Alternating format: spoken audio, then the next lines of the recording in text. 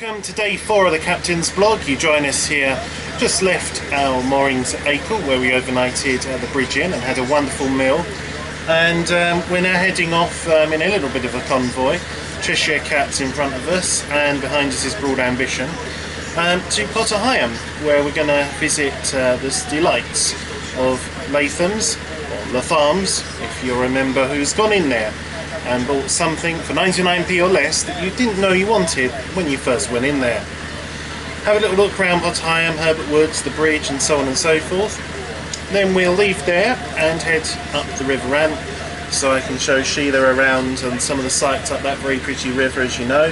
Probably get as far as Barton Broad, but tonight we need to be within sort of an hour or so of Wroxham to make her departure tomorrow less fraught and, you know, not a big long journey in the morning. So it is once again, however, an absolutely glorious morning. As you can see, it's not far gone 9 AM and the sun has burnt all the mist off that was around this morning, and the clouds are starting to burn off too. It looks a bit like a summer's day, except we're in March. So, more as it happens.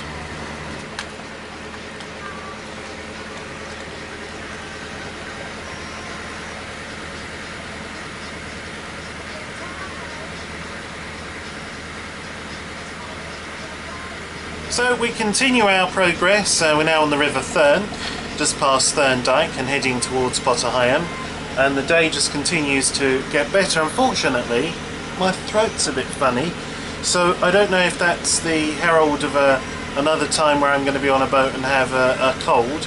Hope not. So that's really the update for now. Just chilling out, cruising along and enjoying the scenery and in the company of Broad Ambition and Cheshire Cat, and of course the younger generation, it's all about the Facebook Messenger and posting pictures of the boat and where are we and what's going on, and even me to make sure we stay on course. So no, it's a lovely time, and it's a bonus as well, as I've mentioned before, of having a MiFi unit on board. I've got a 3 MiFi unit which creates a Wi-Fi zone on the boat, so then you can just connect your devices to that and use that data connection, which is great for me because I'm with O2 and there is no 3G service or signal here, yet there is wonderful 3 reception. So you just use the Wi-Fi as if you were at home. So it won't be too much longer and we'll be passing Womack Dyke, which leads to Womack Water on our left hand side, and then after that we'll be heading off into the Chalet-ville that is Heigham. More as it happens.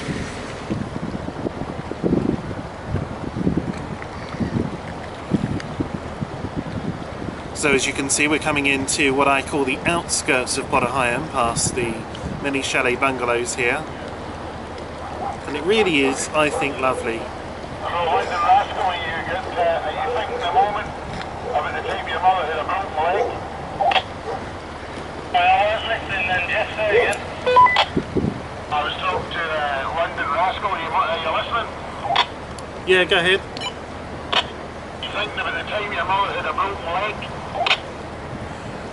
Yeah, well, it was a shoulder, but when she just had the operation done, they were staying in a chalet just up here on the left. That's just what I was thinking about. Which was, I think you can still hire it through Herbert Woods, but they actually sold it to someone else who's like using Herbert Woods as the agent, and the price went up after they sold it. That just put into my mind. I thought I would just see if that's what you were thinking of it.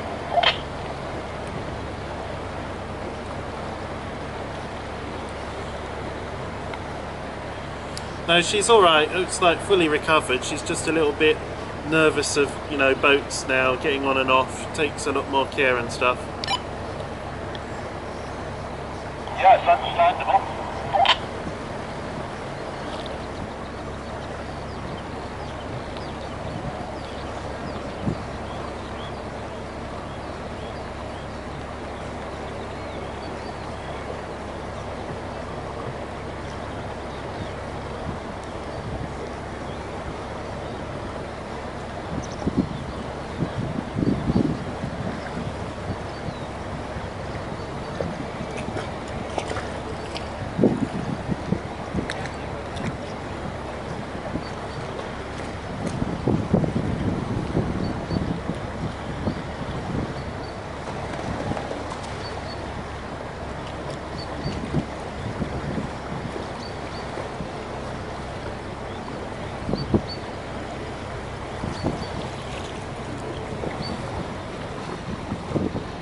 probably just go over here on the starboard side. This is a nice flow run in. Yeah, there's room on port side on the dinghy dyke where you normally go if you want it. No, I'll go over here, there's a nice flow run in. I can almost just come to a stop, let the boat float in.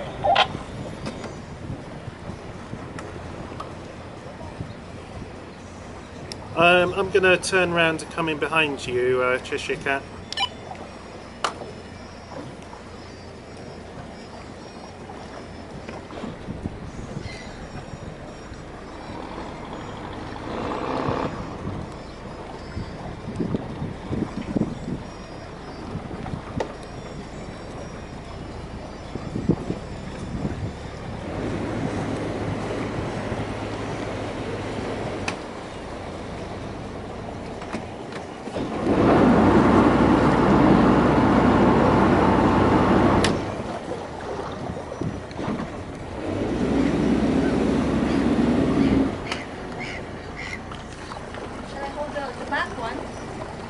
No, I'll do it in a second.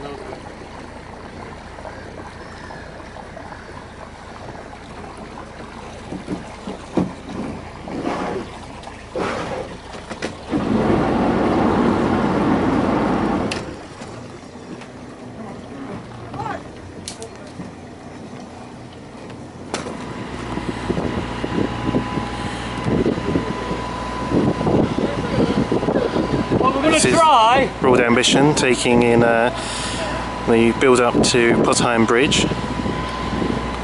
Stand by.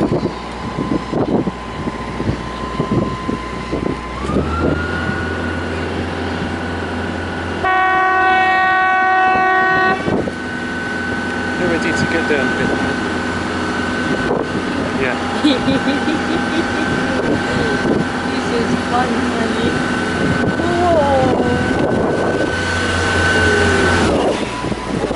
Amazing. That was really amazing. Wasn't that brilliant? That's not something you do every day a week, is That it? was really brilliant. I really enjoyed that. So a different boat and different part of the Broads than normal. This is Broad Ambition, and we're just coming up to Hickling Broad, which I'll show you in a moment. So this is coming into Heigham Sound and then on to Hickling Broad. Part of the Broads that's not often seen by even many privateers that own hire boats.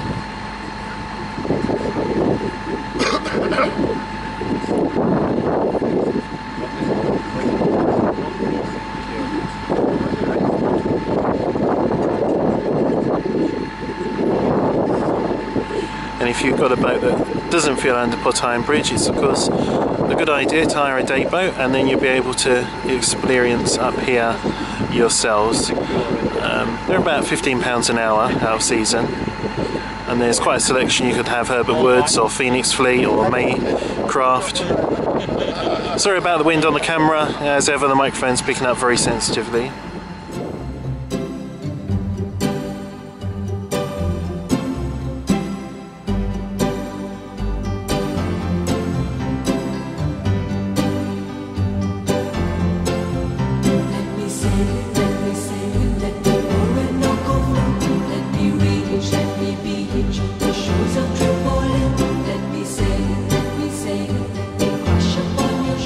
Let me reach, let me be, for the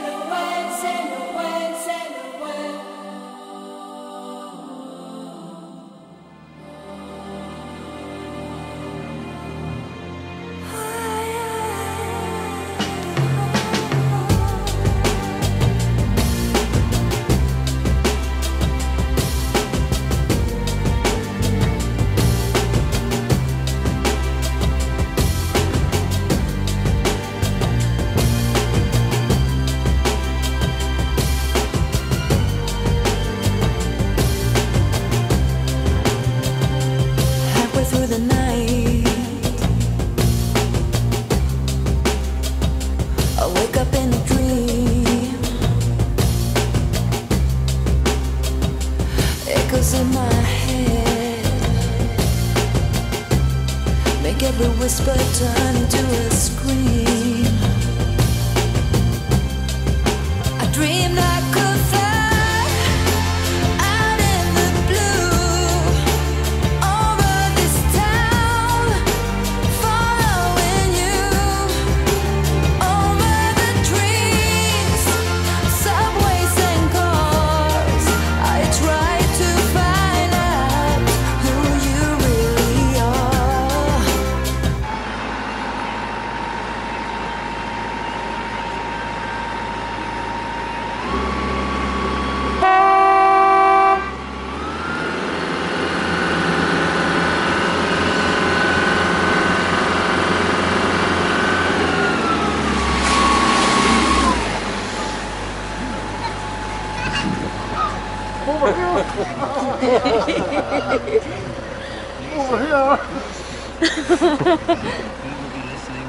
Right, Robin, port fenders. So you join me here on the River Viewer, back on board Brinks Omega. We've just left Heigham and the River Thurn. We're heading shortly past St Benet's Abbey, gives you an idea where we are. But it's been a day full of good surprises and great times.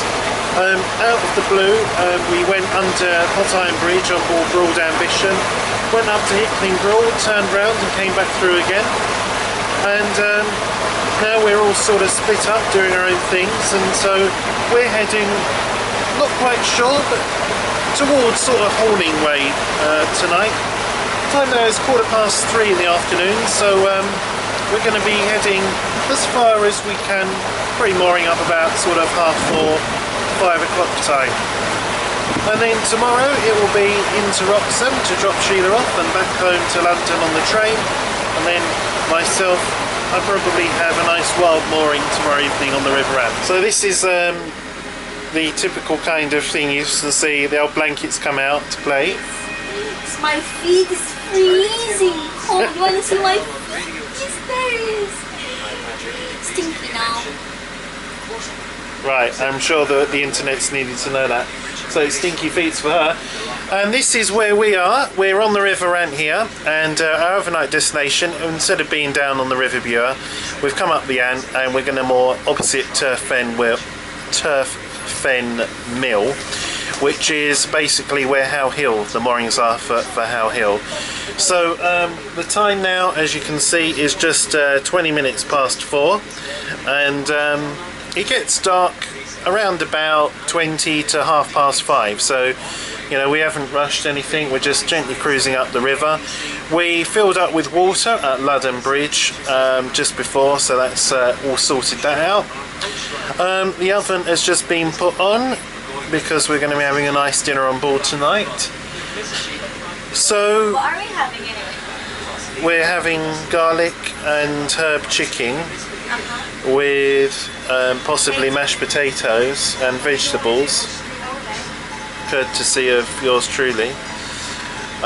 So yes, that's what's happening, and it is just absolutely gorgeous evening. Although it's a bit hazy, it's virtually clear and a bit nippy outside, but really for March you cannot complain. It has been an absolutely lovely day, and we've fitted in a whole bunch of different things. We started off this morning at Acle, and then from Acle Bridge we went down to the River Thurn, down to Heigham, under Heigham Bridge, obviously not with this boat but on Broad Ambition, up to Hickling, turned around, come back again. The last time I actually went up there on an actual Broads boat rather than a day launch was 1992, and I think the last time I went on a day boat was probably 2012.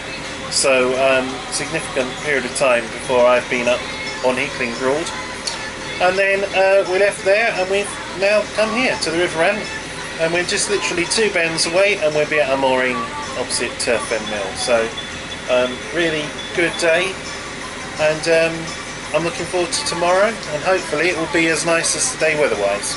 So we've just had a little walk along here as the sun is setting down to Toad Cottage, which is shut until Easter. It's open from Easter till October, and it really is a very lovely place to come and moor your boat here, especially this time of year when there's no one about. It's nice to come for a nice little walk. If you've got dogs, it's a good safe place for them to go and have a run around, etc. And this is his dog. Am I your dog? Keep your bitches under control. But but seriously, yeah, anyway, it's a great place, and it's going to be our mooring for this evening. I'm going to be cooking on board, and behind us there is the actual place where this gets its name from, Hill. And I'll just show you over the other way the sun as it's setting and turf fen wind pump. So there is turf fen water pump or wind pump. Pumps water, it doesn't anymore, but it's never been a windmill, let's put it like that, that deals with making flour. And there is the sunset, which if I just zoom in, really does look very lovely.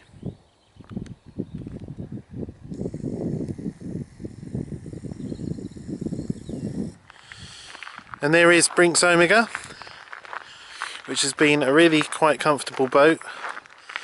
It's very quiet underway. Now I've got the hang of things with mooring. It's very easy to come into a mooring. It's very responsive. The only niggling thing is the helm seat being, in order to be comfortably able to see out of, your feet are left dangling, and if your feet aren't left dangling, then you can't comfortably see out. So it would just be nice if there was a kind of a stool that you could sit at and you know, put your feet on a rung of the stool, or just be tall, and then you wouldn't have to worry. If you've got long legs, you don't have to worry. But that ends day 4 of the Captain's Blog. So tomorrow it will be a simple cruise down to London Bridge, and then Sheila will be off to Wroxham, and then I'll be on the water on my own again. If you have been, thanks for watching.